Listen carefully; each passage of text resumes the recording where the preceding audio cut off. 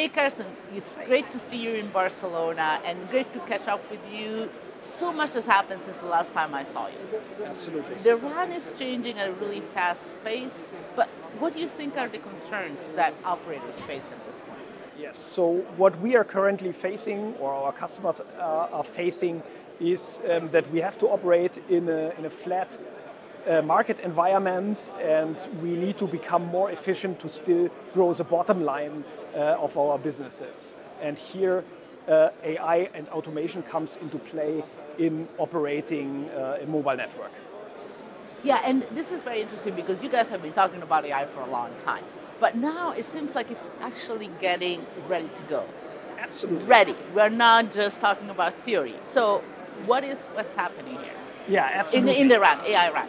Yes, absolutely. So NETSCOUT AI products are ready for shipment. So we are totally ready in getting the products out to help our customers. So we are not yet fully automated in the RAN space, but we can provide them help in operating their RAN operations.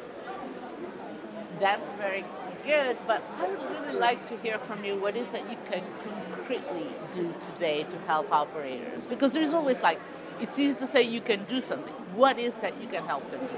Absolutely. So we basically have focused on the three main silos in operating a RAN network. This is capacity, this is mobility, and subscriber and services. And for those three silos, we have developed AI digital assistants to help them be more efficient in this operation environment. Absolutely. So this is really getting to the point where it's something which is not generic AI, it's AI that is very specific. So, and this is to improve efficiency, right? So how do you improve it? Where are the areas, specific areas where you can improve efficiency more efficiently?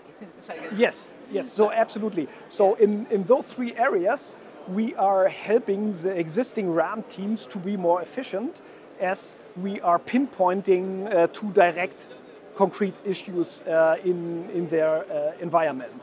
So the AI engine basically is finding the needle in the haystack for them. For example, where are ping pong handovers happening? Where is the PCI conflict? Where are swapped sectors? How are my carriers working together? The multi-carriers, the band combinations, what devices are suffering from multi-band operations, what cells are having issues with certain types of carrier aggregation. And this is very hard to detect on a manual, in a manual way. On millions of cells or millions of calls a day. So this is where AI comes into play and helping the existing RAN operations teams to be more efficient, to directly pinpoint on, look at this cell, this has an issue with a ping pong handover or a certain band combination is not performing well. Absolutely. So you're going deeper and deeper, more concrete, and to deliver new tools. If we look at the future, what is coming up? Yeah, that's a very good question. So what we are doing is we are continuously investing into more AI in the RAN space. So we are training large language modules in the upcoming future. So this is basically our vision where we are seeing the RAN space and AI. Absolutely. So do we need 5G, 6G, or are we ready to go already? Well, that's as well a good question. We need to monetize 5G first, and this is coming back to our first question here. So we are still operating in a rather flat market environment in which we need to monetize our 5G investments first and be more efficient in investing in RAN automations before we can think about business models in 6G. Although 3GPP is working hard to deliver a 6G standards, so let's see what the future holds for us.